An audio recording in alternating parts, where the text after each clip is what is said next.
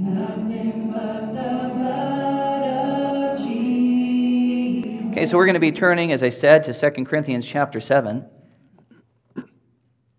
But as you're turning there, I was thinking back several years ago. I have a fellow pastor friend. Actually, I was his youth pastor previously. And he was a former athlete. He was getting a little bit older. And he had one of those struggles that, many men do, and they pass middle age and saying, oh, I want to get back in shape. I need to eat healthier. I'm putting on a little bit of extra pounds. I'm not exercising. And he was to that point in life where he's tried to start an exercise program. He starts trying to eat health, and he just couldn't do it, long-term processes. And then something happened, because he and my dad would talk. They were seminary buddies. And they would talk and say, hey, so how's your exercise going? It's not. And then one day, John got the diagnosis, said he had diabetes. And from that day on, his walking regimen was daily. His eating regimen was daily. And not only did he lose weight and get into better shape, but he was completely consistent.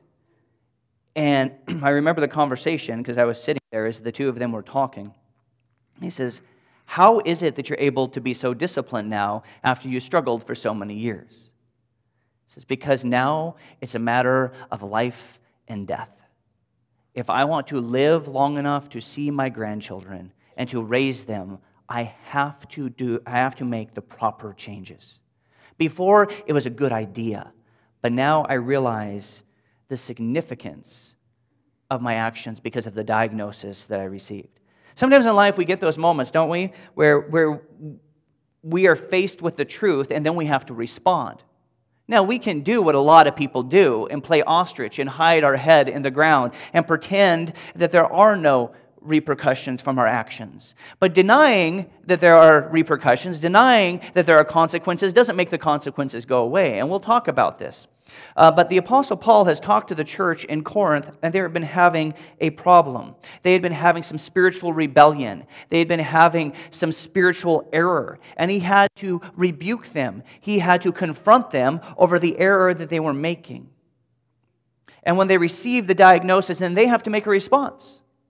Now, this is the good part of the passage, because Paul is now going to speak with joy to the Corinthian church and saying, you have responded correctly. You have chosen life. You have chosen health. You have chosen obedience, and we are restored in relationship.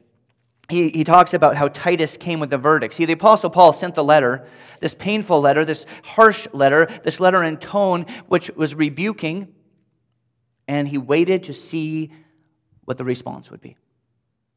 And like anybody who's vested, whether it's your children, whether it's your friends, you can kind of feel the tension as he's recollecting here, saying, I think they're going to do the right thing. I hope they're going to do the right thing. I mean, I'm sure they're going to do the right thing, but what if they don't do the right thing? And you can hear, obviously, this is really good for your prayer life. Now, we don't want to give in into anxiety, but we are certain that Paul is praying for these people, but he didn't want to just pray from Ephesus. So he journeyed all the way up into Macedonia, which finally, at this time, Titus has come back and he gives him the good report, and that good report was the basis for this entire letter we've been going through by the Apostle Paul, and now he is letting the Corinthians know about his response and how this came to be. So in chapter 7, verse 2, and I'm just going to read the whole thing, so you don't get lost as I read this larger passage. I'd encourage you to follow along in your Bibles. Certainly you can read from any version that you have. I'm going to be reading out the New King James this morning. But we start off in chapter 2 and we read, open your hearts to us. We have wronged no one. We have corrupted no one. We have cheated no one. I do not say this to condemn, for I said before that you are in our hearts, to die together, to live together. Great is my boldness of speech toward you. Great is my boasting on your behalf. I am filled with comfort. I am exceedingly joyful in all our tribulation. For indeed, when we came to Macedonia, our bodies had no rest, but we were troubled on every side. Outside were conflicts, inside were fears. Nevertheless, God, who comforts the downcast, comforted us by the coming of Titus. And not only by his coming, but also by the consolation with which he was comforted in you, when he told us of your earnest desire, your mourning, your zeal for me, so that I rejoiced even more. For even if I made you sorry with my letter, I do not regret it, though I did regret it, For I perceive that the same epistle which made you sorry, though only for a while. Now I rejoice, not that you were made sorry, but that your sorrow led to repentance. For you were made sorry in a godly manner, that you might suffer loss from us in nothing.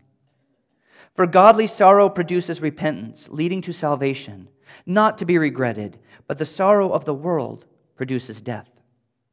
For observe this thing, that you sorrow in a godly manner. What diligence it produced in you, what clearing of yourselves, what indignation, what fear, what vehement desire, what zeal, what vindication. In all these things you proved yourselves to be clear in this matter. Therefore also I wrote to you, I did not do it for the sake of him who had done the wrong, nor for the sake of him who suffered wrong, but that our care for you in the sight of God might appear to you. Therefore we have been comforted in your comfort, and we rejoiced exceedingly more for the joy of Titus, because his spirit has been refreshed by you all. For if in anything I have boasted to him about you, I am not ashamed. But as we spoke all things to you in truth, even so our boasting to Titus was found true. And his affections are greater for you, as he remembers the obedience of you all, how with fear and trembling you received him. Therefore I rejoice that I have confidence in you in everything. Now, as we look at this passage again and we come back to it, we're going to go a little bit back and forth because Paul doesn't speak specifically in a linear, time-driven manner. He goes back and forth to comfort. It's kind of a chiasmus of thought. That's like an X. So the ends parallel each other. The inner circle parallels each other. And then in the middle, you have kind of the heart of what he is speaking about. And we'll talk about that. But he begins, and he's talking here about, I got a good report. I heard Titus came to see me. I was worried about you. I was concerned about you. I was fearful about your response, even though I was boasting about you and confident you'd have the right response. But still, I had this anxiety, and I sent Titus. And Titus returned to me, and he gave a good report, and now I have joy. Like I said, the church had been in rebellion. The church had had problems. They had been not heeding the words of the apostle who founded the church, who loved them. And there had been this occasion of difficulty, this time of difficulty between the two. And finally he sends Titus, and Titus says they're responding, and he comes to Paul. Now Paul says, now I too am going to be able to come see you in person. Because remember, previously he said, I was determined in my heart I was not going to come face to face again if it was going to be negative. I love you. I don't want to come to berate you. I do not want to come to hurt you. I do not want to come to witness your disobedience. But instead, now I can come. I'm going to come visit. So he gives them a little bit of a heads up, which is probably a good thing for some of you. I know in this room, there are a couple different groups of people. There are those of you that if I said, hey, I need you to prepare your house for a guest, you would want a 6-month timetable, right? Others of you might be like 6 minutes. 6 minutes, I'll just see, do I have clean linens? And do we have, a pillow and a place for them to sleep? And there is some variance there. But Paul is not going to just show up on their doorstep and say, here I am. He's letting them know he's coming. So they have the time to prepare themselves emotionally, because it has been a roller coaster. Spiritually, just in case something's still out of order, he's given a little bit of time to clean up. It's kind of that warning you give to your children when you're going to your room.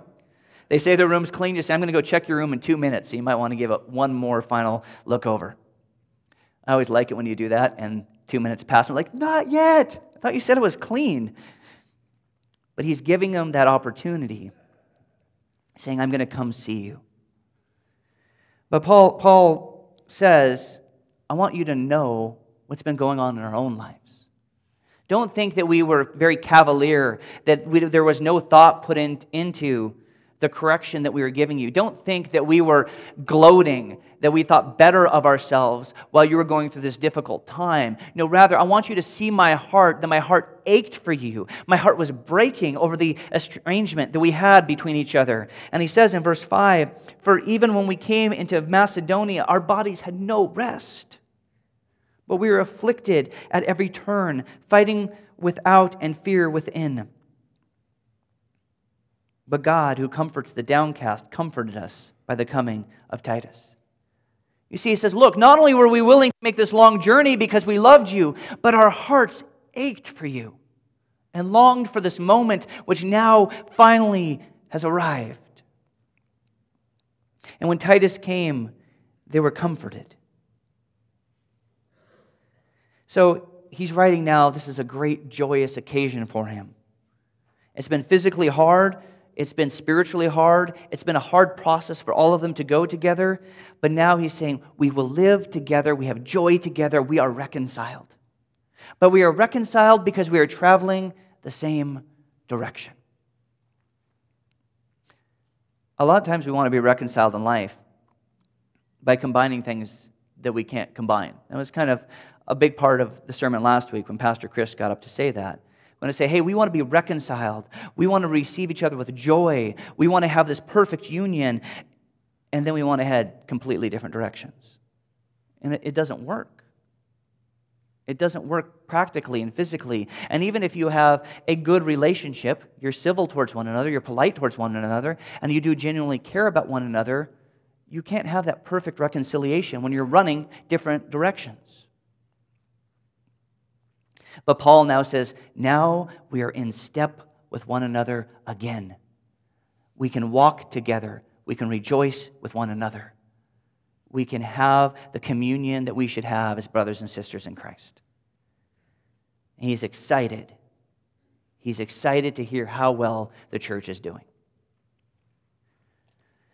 I mean, isn't it a great joy, parents and some of you, grandparents, when you get a report card and you open it up and it's a good report? A few of you are like, I've never had that happen. But when you have that occasion, maybe then go to the citizenship. At least, such and such. Johnny is a delight and a pleasure to have in class. Like, hang your hat on that. But when you get the good reports and somebody comes to you and says, your child is a blessing. Your child is a joy. Your child has done well. As a parent, as somebody who cares for the person who's receiving this commendation, your heart swells a little bit. You're happy. Not in a sinful pride, but you are so glad and excited to see them do well, to do what they should. This is a spiritually correct motivation, spiritually correct attitude. In fact, in 3 John chapter 1, verse 4, we read, I have no greater joy. This is Apostle John writing to his churches and his spiritual children. I have no greater joy than to hear that my children are walking in the truth. And really, you could summarize everything that Paul says at the beginning of this passage. I have no greater joy than to hear that you, Corinthian church, have responded in obedience and are now walking in the truth. And then Paul says, therefore, verse 13, we are comforted. And besides our own comfort, we rejoice still more at the joy of Titus. Your obedience, it keeps going. It brought me joy. It brought Titus joy. And hopefully it is bringing you joy.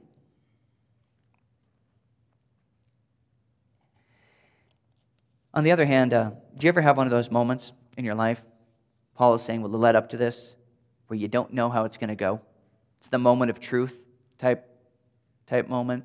Maybe it's in a doctor's waiting room when you've had some testing done, and the doctor's coming in and say, here are the results of the test.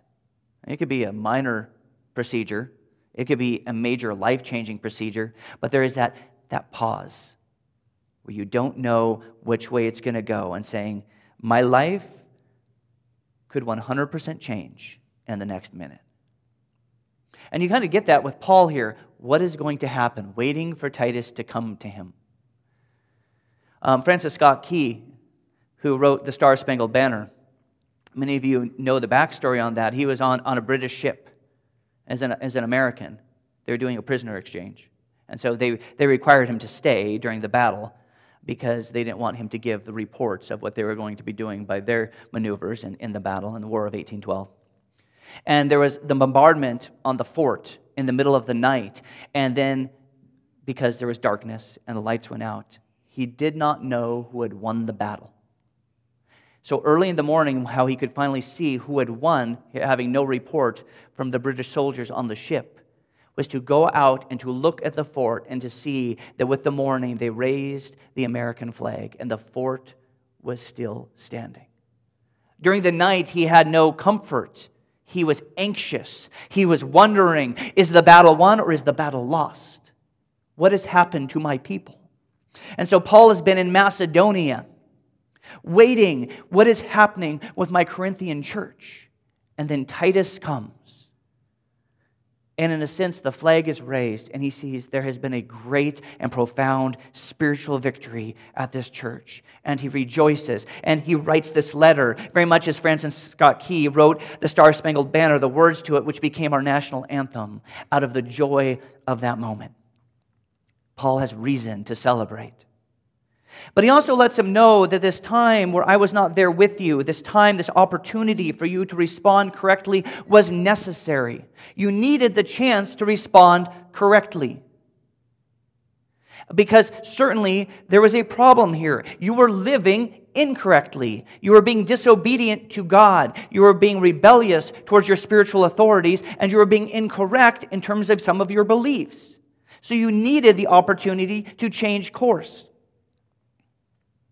And we see, as we read through this, in verse 12, there is probably a primary instigator of what was going wrong. And Paul needed to step back after the letter and let the church deal with their own issues.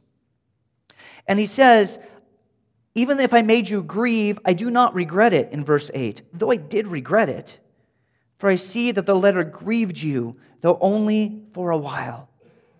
As it is, I rejoice not because you were grieved, but because you were grieved into repenting. For you felt a godly grief, so that you suffered no loss through us. See, this was a moment of truth, and Paul was confident they would do the right thing, but anxious just in case they wouldn't. You know, we have those moments, right? When you see your children going up to that moment of truth, it may not be a big deal in terms of spiritual repercussions, in terms of life course repercussions, but those times where you're just anxious as a parent. Maybe your kid is coming up to bat and the game is on the line and you're just thinking, please don't strike out. Please don't strike out. Walk. Just walk. Get hit by a pitch. I don't care. Let the kid behind you in line make the final out of the game. I know when Lori and I have watched our boys play baseball, even though we're confident in their ability at that moment when the game is on the line and you see that last grounder is hit to them, as a parent, sometimes you want to say, please don't bobble it. Please don't bobble it. Make a good fielding try. Make a good throw. They did it. We knew they could do it, but now we rejoice because they did. Just this last week, actually, Garrett was in his geography bee. I told him I was going to use him as an illustration this morning. He's got, for those of you who feel bad for Garrett, don't feel bad for Garrett. He's got way too much confidence that this stuff just rolls off his back. And plus, this is kind of a good story, because he was in his school geography bee. And they do that every year at his elementary school. And so all the 4th graders and 5th graders and 6th graders, they have a class competition. And the top 2 go to the school competition. And the parents are invited out where we can watch them there. And I'm sitting beside Lori, who every time the microphone is passed to him, it's his turn. She's like, oh, I can't look. I mean, she's having an ulcer over a geography bee, right? Just going, please answer the question the right way. And then when you see his success, which we know he can do, we know he loves geography, which proves his relation to me. It's just the sickness apparently passed down. But we know he loves this. We know he's good at it. We know he's capable. But you're like, what if they ask him something really random? What if he just has a brain cramp? What if you have that anxiety? You know how that feels for another person to not be able to do anything about what is about to happen. And let me just interject here. This is a good time to pray. This is a great time to pray. The Bible tells us not to be anxious. The only good thing about anxiety that I found in my own life is it should drive me to prayer, which not only heals the anxious spirit, but is where I should have started in the first place. And we feel that Paul was praying and concerned. So sometimes we have to stand on the sideline and we have to let people have the opportunity to fail or succeed on their own. This is hard as parents specifically in this context, but I think many of you have other contexts which you can relate. To let somebody have the opportunity to succeed or to fail. Sometimes we don't give any people the opportunity to fail, ever. We want to do all the work for them. We want to limit the opportunities they have, but we also, in doing so, rob them of the opportunities to succeed and to grow and to develop spiritually as the next leaders, as the next group of teachers and servants. And it's hard. It's hard to stand back and to trust God to deal with the people we love. But we know that these spiritual chances, as we give people a chance to succeed, create growth. They do. They create growth. The goal for the test, the goal for the opportunity is godliness. But we need opportunities to show what God has already been doing in our life. The Corinthians had this opportunity. Paul stepped back and says, God is doing something. I'm going to trust that He will bring this to completion. We need opportunities to proclaim God and His work, do we not? Hopefully each of you has an opportunity in your life that you don't just come to church and live vicariously through a select few and say, they have the opportunities to serve, we have the opportunities to watch. But all of us should take opportunities and hopefully be afforded opportunities where we are actively serving God and where other people can stand back and say, look what God is doing in you. And we need to allow those others to take those opportunities, even when their opportunities may be giving us opportunities to manage our own anxieties and our own nerves and fears. But Paul has stepped back and said, this was a chance for you to step out and show what God has been doing. But it had to start with this necessary correction, because a lot of our opportunities in life are not just, hey, here's an opportunity to succeed. It's an opportunity for course correction. We all know that when we came to Jesus Christ, it was with the knowledge that you are a sinner, separated from God by your own actions, your own rebellion. Now, there was good news there that Jesus Christ has died for our sins. He has made perfect atonement through His death on the cross and powerfully rose from the dead, that we too can have a new life in Him. But the good news came after we received the bad news, which was we needed saving. Why is it so exciting that there's a Savior? Because we need salvation. And so Paul likewise had spoken that there was spiritual error and rebellion, and we needed to respond. He had to correct them. Sometimes we don't like correction. Actually, how about we say that? We very rarely like correction. Very few people I've met like to be rebuked, like to be corrected, like to be told that they're wrong. And yet the Bible says it is appropriate when we are doing the wrong thing that others and that God would inform us of our error. Now there's a whole other sermon on the method for that it should be done in love, that it should be done in truth, that it should be done in humility, and there's a lot more into that passage. But even God Himself corrects us and disciplines us when we are in error. If we would jump ahead to the book of Hebrews in chapter 12, we read that in your struggle against sin, you have not yet resisted to the point of shedding blood. And have you completely forgotten this word of encouragement that addresses you as a father addresses his son? It says in verse 5, my son, do not make light of the Lord's discipline. Do not lose heart when He rebukes you, because the Lord disciplines the one He loves, and He chastens everyone He accepts as a son. And in verse 10, God disciplines us for our own good in order that we may share in His holiness. Paul has rebuked the church. In a sense, this was words of discipline. But he did it for their own good. And now as he has just said, I am joyful because you responded correctly. Look at the joy that you have brought to me. Look at the joy that you have brought to Titus. Look at the reputation that you are now having amongst the churches, that you have behaved correctly. You should also have joy in this because you are becoming holy. And we see the pivotal verse of today's passage up here on the screen, that for godly sorrow produces repentance, leading to salvation, not to be regretted, but the sorrow of the world produces death. This is the center of the thought here. The rebuke should lead to life and to healing. Now we know when we go to a doctor, his hands, in order to heal us, may bring us pain. The doctor is not there to do harm, but sometimes it hurts, whether it is the setting of a bone or the removing of a splinter. But the intent, the motivation, is to bring healing and soundness to the person who is being treated. In the same way, Paul is there to bring correction, to bring healing, to bring obedience. And so we do need to understand there was a need for the rebuke, it was necessary, and the motivation there was one of a pure heart on Paul's behalf. But let's stop here and ask, when we receive a rebuke, we have to look at our own inner life, our own hearts.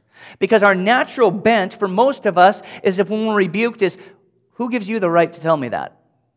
You know, we kind of, walls go up, anger goes up, and we're ready for a fight instead of to stop, pray, think. Are they speaking truth? Are they speaking life? Are they for me? Is this of God? What is our response? Proverbs 15:5 says, a fool rejects his father's discipline, but whoever heeds reproof shows good sense. Everything else being equal, and I know it's not always equal, if you have a father that is truly for you, as we know our Heavenly Father is, as we know Paul, in this instance, as a spiritual father was, that we know his rebuke is aimed at us in order to help us. Will we then respond in a reasonable fashion and say, he wants to help me be a better person, get ahead in life, be spiritually more obedient? So should I partner with that, or should I defy him just because? We need to respond correctly to a reproof, to a rebuke, to correction. This is not popular probably any time in human history. It's especially not popular now. We have this prevailing school of thought, which is very prevalent in our society, that you can't correct me. You can't make me feel bad. You can't make me feel ashamed. You can't tell me that I am wrong. That would hurt my self-esteem.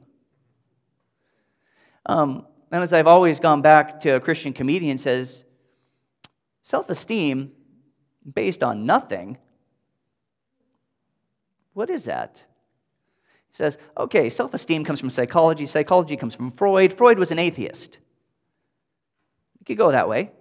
Or you could say, when the maker of all matter tells you that you matter, then you have a reason to feel worthwhile and valid in and of yourself. And when we live rightly with our Maker, we have the blessings and the privileges that come with obedience. And we can have self-esteem, esteeming what we have done because it lines up with that which is correct, not just by emotions which come and which go. Well, I said something nice about Garrett. He's not an angel. I mean, if he is, he's a fallen one. We've looked for wings. Yeah, he's hanging his head. He's not even sad. He's eating this up.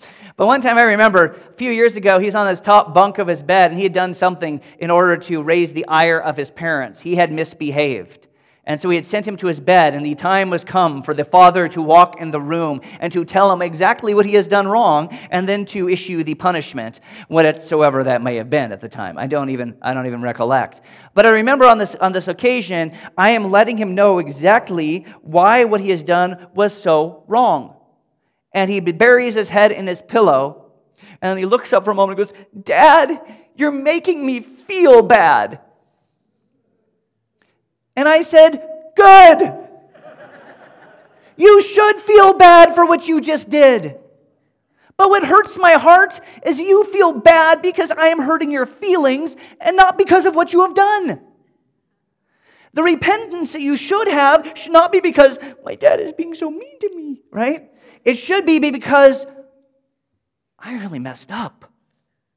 I'm a better person than that. Or as God works in me, I should be better than that." That is the sorrow that we should have, not so-and-so told me that I felt bad. Remember David? He got quite the rebuke. We're talking adultery and murder.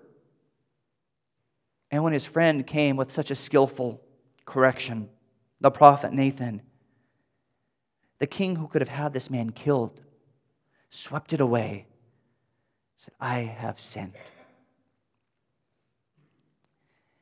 And God preserved his broken kingdom. Oh, there were still consequences. Also another sermon. But God preserved him and showed him mercy out of the contriteness of his heart and his willingness to correct course. We don't want to let people continue to go the wrong way. A lot of times adults say that too. You're making me sad. Well, that's not the intent, but may your sorrow lead you to correction. May your sorrow lead you to life. May it not be like Cain, who when God rebuked him, when his offering was rejected and he had the opportunity to respond correctly, allowed that moment of truth, that moment of judgment, that moment of correction to lead to bitterness and further evil and sin. Instead of changing his course, saying, God says, you're going the wrong way, Cain, and instead of saying, oh, yeah, I should turn direction, he just started running as fast as he could in the direction he was already headed, to death, to judgment, to sins which multiplied and affected the earth adversely. Godly sorrow brings repentance, which leads to salvation. Worldly sorrow, the outcome is just death because there's no correction. So Paul said, I regretted the rebuke because I didn't want to hurt you. But I don't regret it because look at the goodness that has come out of it. You are whole. We are reconciled. God is glorified.